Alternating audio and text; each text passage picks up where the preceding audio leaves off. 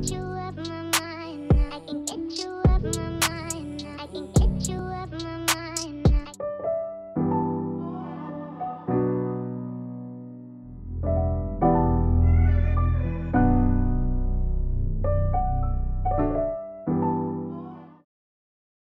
Hi honey bunny, in today's video I am going to show you my 30-day detox wash and go. It started perfect but ended in disaster. I was able to save my style from being a complete fail. If you're interested in seeing how, let's hop into this video.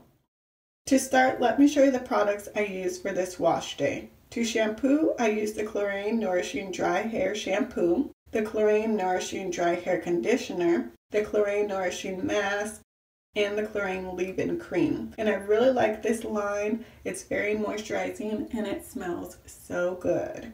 My base styler is the Tycheriee Curl Sealer. This is a leave-in conditioner with no buildup and it shapes and seals the curls. It is perfect in theory, but I used it with too many products. I really messed this up, you guys. My base gel is the Creole Essence Cell Jelly Hair Gel. Last week I told you I would never use this gel again, and I wish I had just stuck with that and never used it again. But honestly, I didn't want to waste my money. The Tycheriee leave-in has a nice gel-like consistency, which is what initially drew me to this product because it's a leave-in, but it looks like a gel. I applied the Tycheriee leave-in in the shower, and my hair is so moisturized and my curls are already clumping. And then I applied the Tycheriee leave-in on top of that outside of the shower. So after I applied the leave-in, I topped it with the Creole Essence Gel. I did do a mix test on my hand with all of these products and everything did mix perfectly.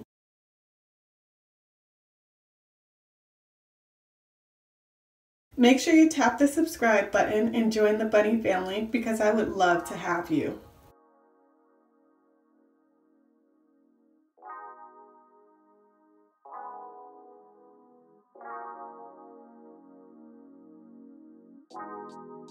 Have you ever had too much water in your ear after washing your hair? This was one of those times and I needed to just grab a Q-tip real quick and, you know, get rid of all that excess water.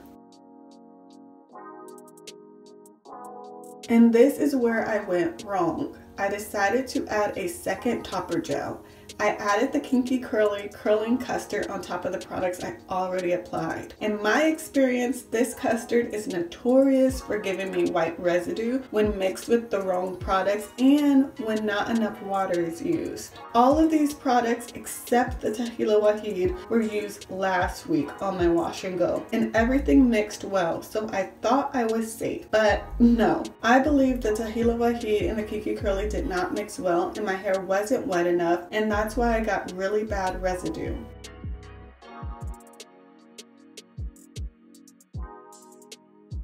Please comment below if Kinky Curly products have ever given you really bad residue.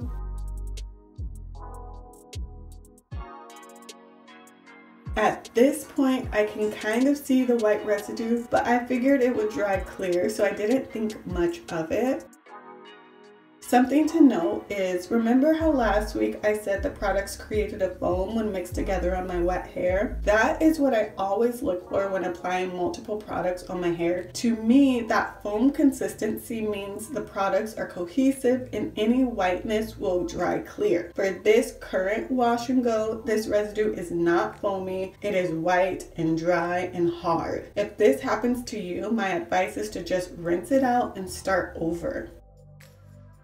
I am literally in denial, telling myself it will dry clear. No, honey buddy, it won't. Like, I was really just in my head, like, it's gonna be okay, it's gonna work out, it's gonna dry clear. Girl, it didn't.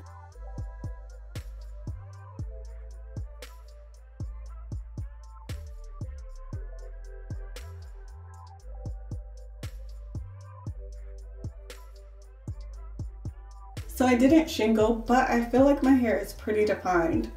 This is literally the moment when I realized how bad my hair looks. When I'm completely done. So my hair dried with a hard helmet-like white residue.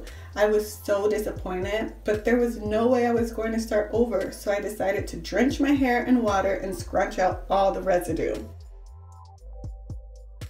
If you are enjoying my failed wash and go thus far, please go ahead and tap that like button. Show me that you're here and that you care.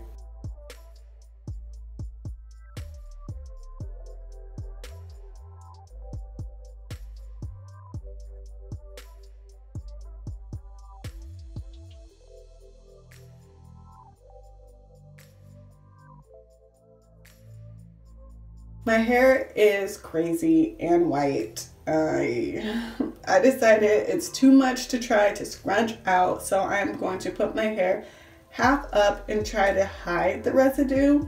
So I tied the back section up to get it out of the way while I work on the front section. I'm going to spray down the front and brush my hair and smooth it down. The residue is disappearing with the water while I brush it. So as I brush it, I see that the residue isn't really staying in place, which is a really good sign. So even though these products did produce a residue, it is reacting to the water, but my ends are still pretty white, so that kind of sucks.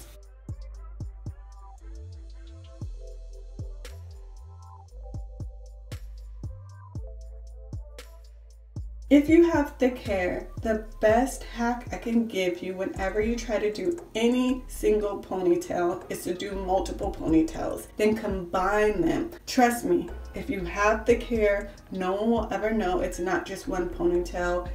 It's going to look like a ponytail even though it's multiple ponytails combined. But this is my #1 ponytail hack, whether you're doing just one solid ponytail or a half up, half down. And it helps so you don't get that like hump.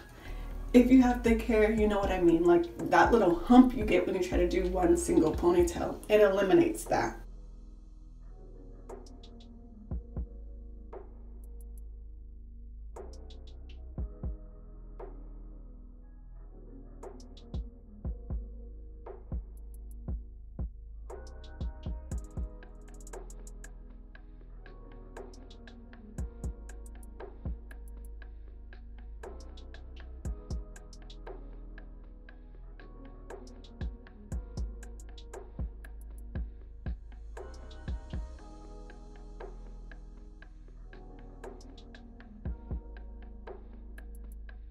I got really obsessed with my sideburns. I think I just needed something I could control, so don't mind me here. I'm obsessing.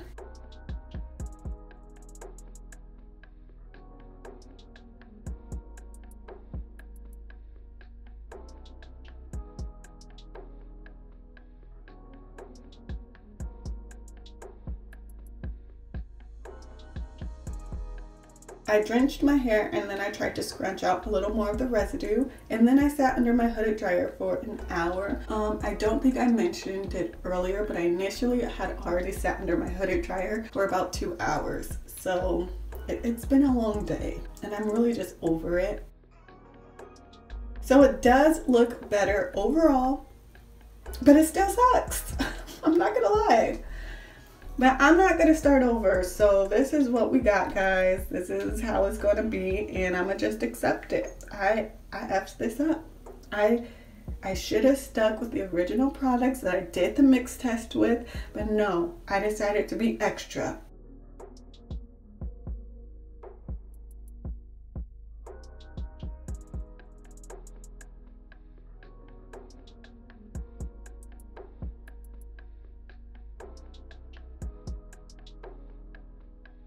And this clip was holding my hair down while I was under the hooded dryer, but I forgot to take it off, so whatever. I can't be bothered.